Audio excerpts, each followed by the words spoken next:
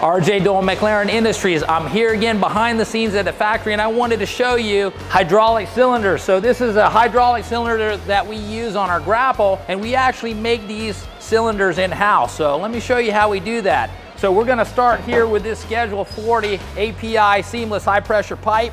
And as you can see there, there's no thread, but what we'll do is we'll stick this in this CNC machine or the CNC lathe. We're gonna cut a thread, and it's gonna come out like this.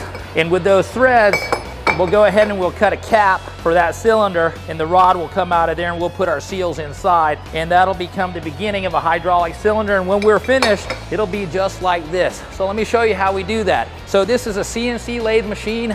This is the control for the CNC lathe. If anybody's familiar, this is a Fanuc control. So Fujitsu Automation, one of the most famous. We also have some Haas machines. We have some Siemens controls, some Mitsubishi controls, depending on if it's a boring mill, machining center, and what type of machine it is. But our guys are familiar with all the controls. Most of them take G-code, but for modern manufacturing, we use CAD to draw. So for example, we'll have an approved drawing just like this cylinder right here, and then after it's drawn in CAD, we'll put it into a CAM software, and that CAM software will send it here to the control, and we'll be able to cut. So let me just show you here. So we've got already our pipe loaded in, ready to cut a thread. Before we start cutting, I'm gonna go ahead and just zero it in. Just check it one more time.